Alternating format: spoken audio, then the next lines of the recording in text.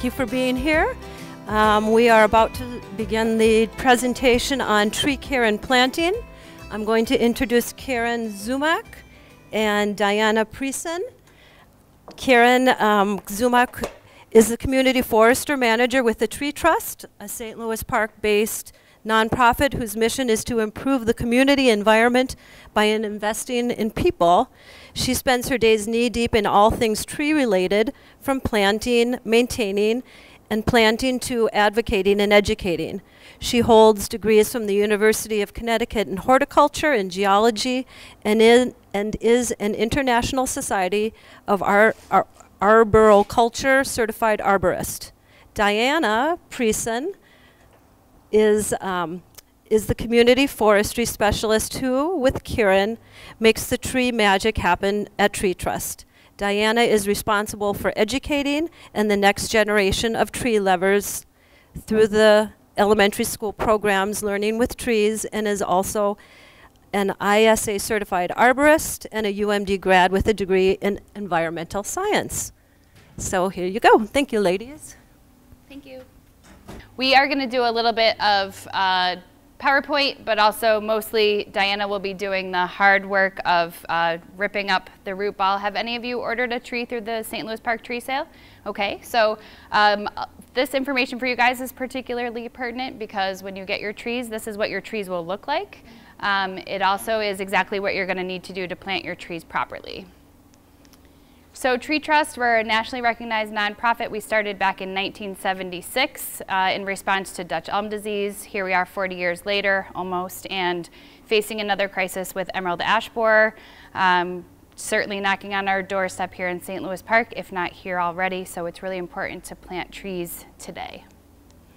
So we know that the benefits of trees are the inherent ones, like giving us oxygen. They also help to do things like reduce stormwater and erosion.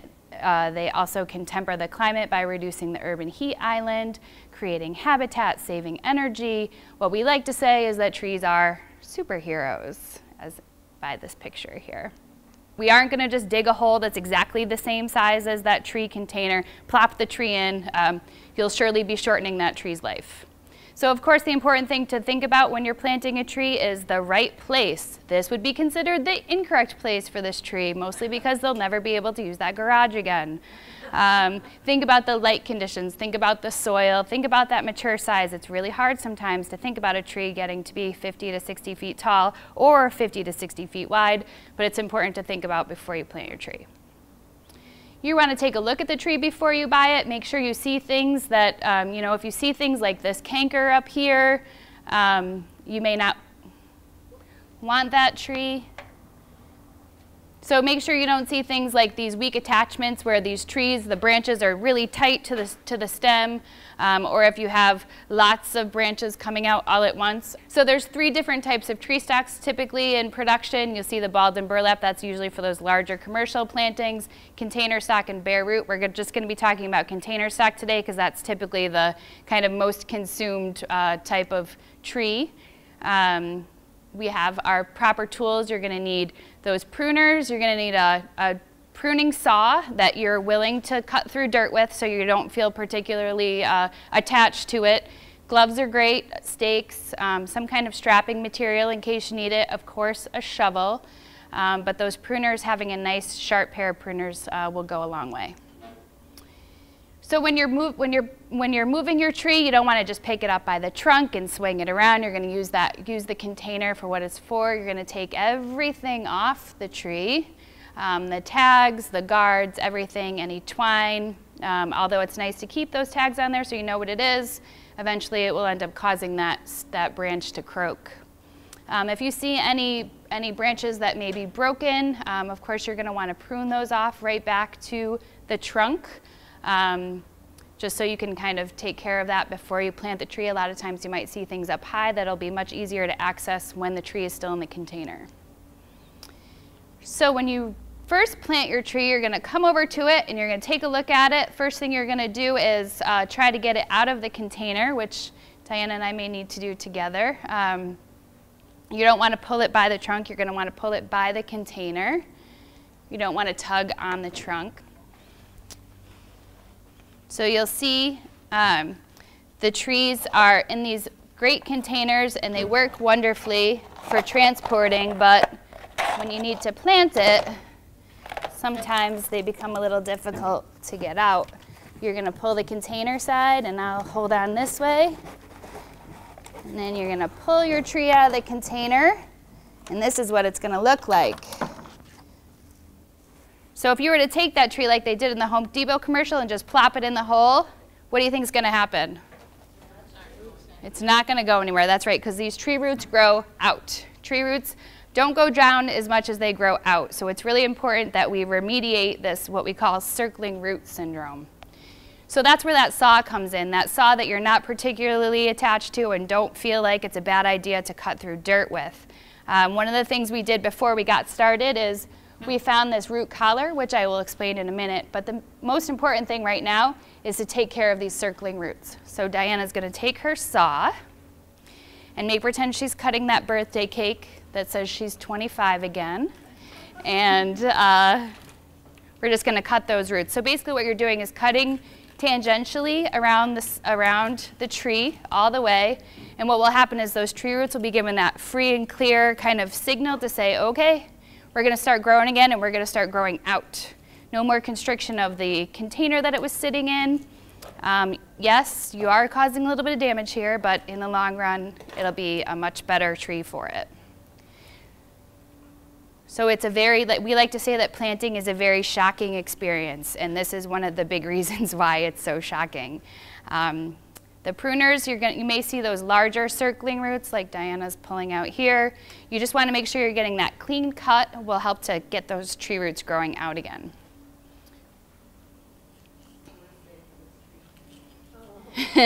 That's why someone's going to take it home today. So while she's going around and cutting that, we're going to just talk about the root flare, which is, if you remember when you were a kid, you probably drew a tree that had the root flare kind of coming out at the bottom like I did in this picture here. Maybe had a little happy squirrel coming out of there. That root flare is really important because if you plant the tree too deep, what will end up happening is those roots that you've just taken all this time to make sure are going to be given a fighting chance can also begin to circle around and girdle the tree. So finding that proper depth for the trunk of your tree is really important. So what we like to say is look for that first pencil-sized root. A lot of times you may see something like this. This is the root graft here where this tree was grafted onto this rootstock. This is not your trunk flare. The trunk flare is a little further down. Sometimes in containers you can see it be 6 inches down in the container, or it may be just a few inches down like in this one. You can see those, there's kind of hard to see here, but there's a good couple of pencil-sized roots and you can see that nice trunk flare.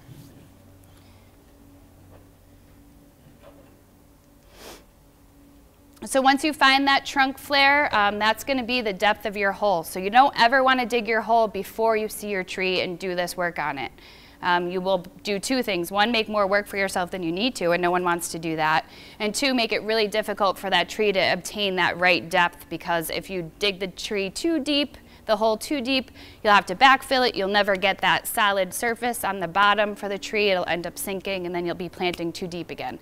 So make sure you know where that root depth is that you want to plant your tree, then measure it, go out and dig your hole. You want that tree hole to be two to 3 times as wide as the tree you're planting. So that Home Depot commercial again really can burn me up, and now you see why. So 2 to 3 times. We like to say don't plant a $100 tree in a $10 hole. These trees are $100 trees, so just think about that investment as you plant your tree. Big important thing is keeping it 2 to 3 times, because as these tree roots kind of develop and mature, it'll give it that nice kind of looser material for the tree to establish itself. So you're going to put your tree in the hole that you've just created. We're not going to use any soil amendments. You're going to use the soil that the tree is growing in. And the reason for that is because, you know, if you had the choice of eating your favorite non-healthy food every day of your life, you would probably do that, right? Because it's right there and it's delicious and you love it. Those soil amendments, what will happen is it creates kind of what they call the bathtub effect. So the tree roots will be growing and just kind of enjoying that nice backfill, composty deliciousness that you may have put into the hole, as opposed to establishing itself in that soil that it's going to be living in. So make it used to where it's going to be living, not how it may want to live on what we like to say, well, for me, cheeseburgers and milkshakes. So you said 2 to 3 times as wide as? Yes. So your tree needs to be wide, not necessarily deep. The depth is determined by where you find that root flare. Yep. And then you don't use that leftover soil. You can use this leftover soil, but you don't want to be putting in a bunch of new additions. A lot of times people think that compost and organic matter and all those things are good to be putting in as backfill for the entire hole instead of that existing soil that you've just taken out. But that's not going to fill in 2 to 3 times. Right. So what filler do you use then? The soil you've removed when you dug the hole. Okay, your land soil. Yep, the soil that's there. So the important thing, of course, after doing something as shocking as this, of course, is water. You need to water your trees after you plant them. Keeping it on a nice slow trickle is a good way to do it.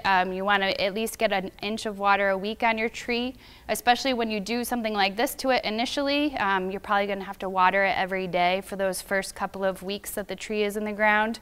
But you do need it to kind of dry out a little bit. So trees and roots need oxygen as well as water. So you need to make sure you're not over-loving your tree by watering it so much that it never gets the oxygen it needs to grow roots. We also have gator bags, which we are distributing for sale with our tree sale this year, and that's a nice little way to make sure that your tree gets the water it needs. You just put it right around the tree like you would put it around your boot, zip it up, and then you stick the hose right up in the top, and it'll fill up to 20 gallons, and that'll give your tree all the water it needs for a week. So if you see one of these trees on your boulevard trees, feel free to fill it. Do the city a favor and drop a hose in it and get that tree watered so you can reap the benefits of that boulevard tree as well. Mulching. How many of you know what volcano mulching is? Volcano mulching is the bane of all shopping centers' existence and all the trees therein. Mulch is a great tool for keeping moisture within that tree soil, also keeping weeds away. But once you start doing something crazy like a volcano, what you're really introducing is the option for disease and bacteria and fungus and all kinds of things that happen as that mulch will heat up with the moisture. Next thing you know, the bark is a festering place. So we like to say mulch donuts are the way to go. The rule of 3 is typically what we like to do. So 3 inches, 3 inches away, 3 inches of mulch, 3 inches away from the trunk, 3 inches in diameter. 3 feet wide. I knew the third one was gonna let me go there. So that'll just keep that nice donut of mulch around the tree. Also allows for rainfall to get in there, because if you have the mulch all the way up to the trunk of the tree, you're kind of creating a little bit of a barrier for that stuff that's coming in from the top. So Those 3 again, 3 feet wide. 3 feet wide, 3 inches from the trunk of the tree, and then 3 inches deep. Yes? But if you have a tree gator around your younger trees, is that going to be an impediment for that oxygen area to get in if it's kind of covering the... No, because it's not it will slowly release the water, and then there's that space that'll happen in between. But that's a great question. Looks like I have a few minutes for tree care. So the important thing is, trees are a benefit to everyone, not just you in your own property, but also your neighbors and the community where you live. So keeping your trees happy and healthy is really, really important. Looking out for things like insect holes. Diana and I are lovely adorned with our emerald ash borer tattoos. Emerald ash borer is a really big deal. Something to keep an eye out for is most particularly looking for woodpecker damage on ash trees is a really good indicator of emerald ash borer. It hasn't been found here in St. Louis Park yet, but unfortunately it's just a matter of time. Keeping an eye on things like bug masses, oozing sap. Think about where you're mowing your lawn, and if you're mowing your lawn up around your tree, lawnmowers and weed whips have a terrible history of causing what we like to call is mower blight. Eventually can girdle the tree and cause it to die prematurely. You always want to make sure that you're going to work with professionals if you need to have some what we call big work done on a tree. Keeping your trees watered, especially during those hot summer months, is really important. And like I said earlier, not overwatering, but making sure that your tree is also getting the oxygen that it needs. Of course, we have to keep the mulch there. Mulch is really great for other things like adding organic matter to your soil as well. Kind of keeps that feed source, keeps you from having to fertilize. When you're planting your tree, and your tree is, sometimes when you'll see with these container trees, you may find that you end up with a root ball that's this big in the end. That's where you find that root flare is all the way down at the bottom of that pot sometimes, in which case you'll probably have to stake that tree. So thinking about staking your tree, it should always just be on for one growing season. You want that tree to be able to establish itself as well. And you're going to use a smooth, if you can get something like this, a grommeted nylon strap is great. They sell those at some of the, like Home Depot or like Ace Hardware has those sometimes. Just really nice because they have that flexibility. They aren't going to damage the tree. You don't want to use anything with wire. Old hose also works really well. Both the ladies' panty hose as well as regular hose can work really well as a soft material to keep the tree from getting damaged. You're going to stake 90 degrees to the prevailing wind, and that'll just help to kind of keep it stabilized. You don't want it to be super tight. You want it to have a little bit of ability to bend and flex, because that's how the tree will build up its wood and strength. Sun protection is important in the winter, especially for thinner bark trees like basswood and maple. Trees in the wintertime can develop what they call sun scald, and that's just from the sun falling on the tree during the winter months when it's cold and it gets kind of warmed up. The tissues expand, and then as the sun goes down, there's a big constriction, and that tissue can get damaged pretty quickly. Of course, something with a crabapple like this, you're going to need to make sure that you have protection around it for the animals, because mice and rabbits tend to really enjoy the young bark of a crabapple. So those guards that come with a lot of the trees are great to put on in the wintertime. I wouldn't leave it on all season long, but it's a good guard to put on the tree to keep the mice away. So, oh, I'm sorry, there's this wrap that you can use. You can buy, it's like a brown, almost like crepe paper that you wrap around the tree, put it on usually in about October, and that'll keep it just up to that first scaffold branch, and that'll protect the trunk.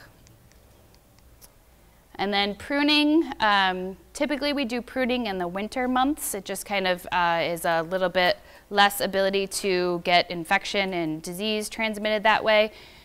Good to remove dead or dying branches, any hazardous branches that you may see, rubbing branches, and if you're close to any utilities or power lines, don't touch them. We like to say if you need a chainsaw and a ladder, you probably need an arborist or a professional to take care of those trees, which is our next one there.